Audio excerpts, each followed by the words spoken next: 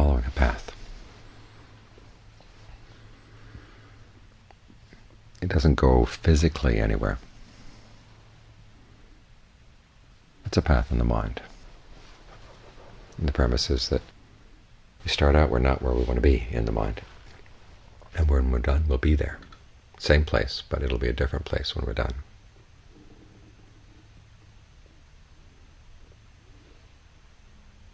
And there's something about human nature that doesn't like that idea. We don't like to be already where it is, where it wants to be. The idea that we have to strive, that we have to make an effort, goes against our defilements. And so it's amazing. You look at 2,500 years of Buddhist history, how many times people have tried to deny the idea of a path. Both people who reject the Buddha's teachings entirely, other people who say they're Buddhist, but keep on trying to find some way around the path. So I have to accept things as they are, they say, and you'll be fine.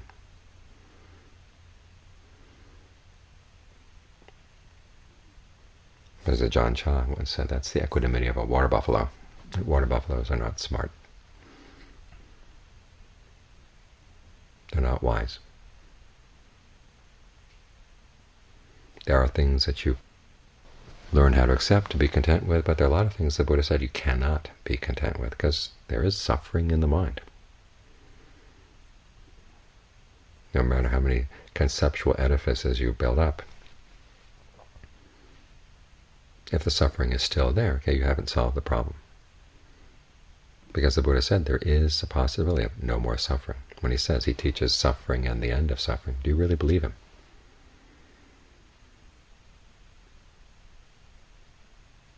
Some people say there's a wisdom in learning how to accept the fact, well, this is part of being a human being, this is what we've got to learn how to put up with.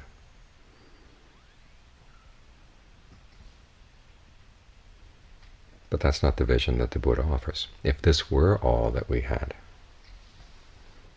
then there would be some wisdom in learning to accept it. But the Buddha said it's not. There is that other possibility.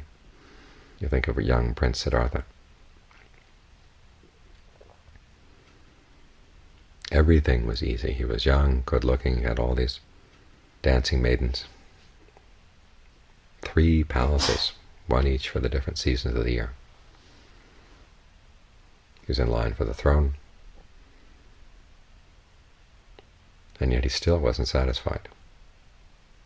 Not because he wanted more wealth, but because he realized that wealth doesn't answer the question of this hunger in the human heart. His friends and his father's advisors all said, look, this is as good as it gets. Learn to accept it. And the young prince said, no. There must be something noble to search for. So that's what the next 6 years of his life were. There was a search. It involved all kinds of blind alleys, and a lot of effort and a lot of hardship.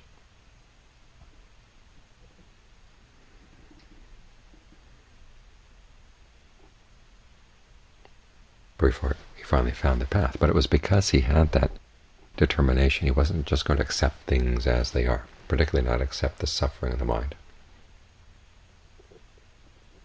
Part of life is learning to accept external conditions as they are. You've got to put up with all kinds of people, put up with all kinds of problems. Lacking this, lacking that. That's something the Buddha said. You get over the defilements of the mind through learning tolerance, through learning contentment. When it's hot, you put up with the heat. When it's cold, you put up with the cold. Whatever food, clothing, shelter you get, you learn to be content with that.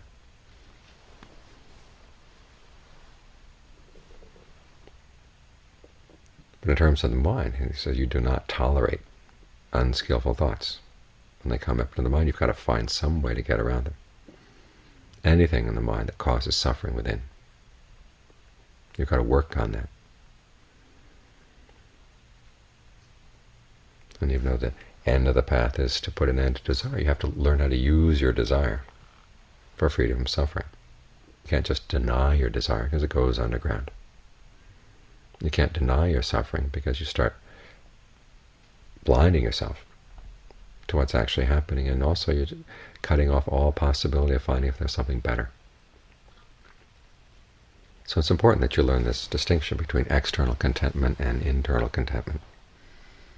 Being content with external things is a wise part of the practice. Not tolerating unskillful mental states, that's also a wise part of the practice, because that's what makes the real difference. So this is where you focus your energy. Look at the mind. What is the mind doing that's causing suffering?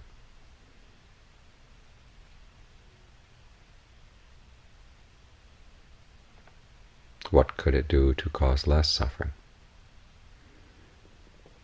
Now, to see this clearly, you've got to get the mind very, very still.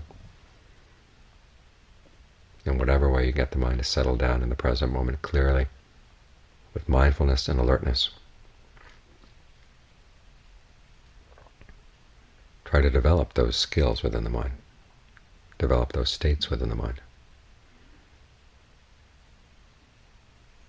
And keep at it. As John Fuang once said, if you want to be good at the meditation, you've got to be crazy about the meditation. This has to be something that really intrigues you, captures your imagination.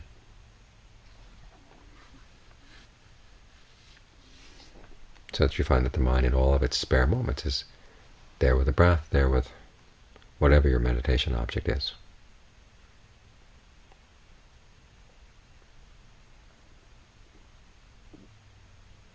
And once you give the mind this kind of direction, then you begin to see a lot more clearly where the defilements of the mind are. People who just kind of wander around aimlessly, they don't have any defilements. The mind just kind of goes with the natural flow.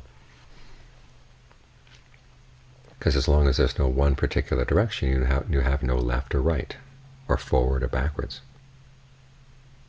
Everything seems to be forward, simply because you're facing in that direction. It's like somebody swirling around in the whirlpools of a river,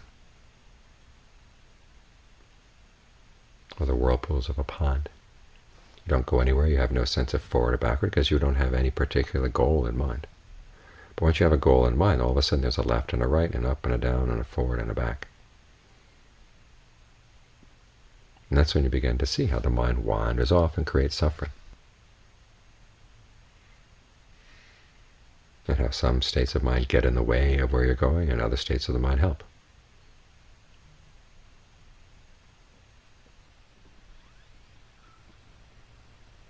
So once you have that sense of direction, the internal path becomes a lot clearer. And that's where you have to be very, very scrupulous, and not allowing the states that pull you back to take over.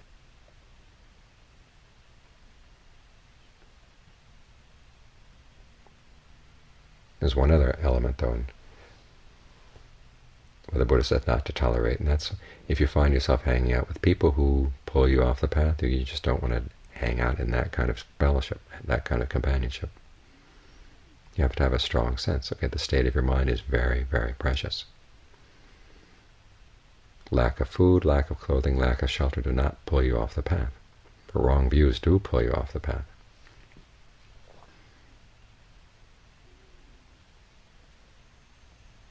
So that's one area in the external world that you have to be very, very careful. Otherwise, the main issues are inside. Make sure you have a strong sense of direction. And as the image in the text says, it's like a man whose head or turban is on fire. You do everything you can to put out that fire.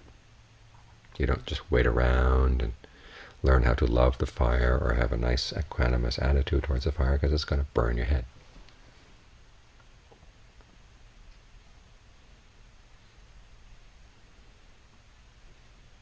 So be selective in your contentment.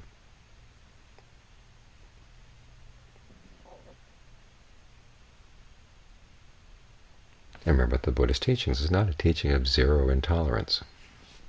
Some things you tolerate, some things you don't. And as in every aspect of the path, the question is, when is it skillful to tolerate something and when is it not? And it's the question of skill. That should be uppermost in every consideration.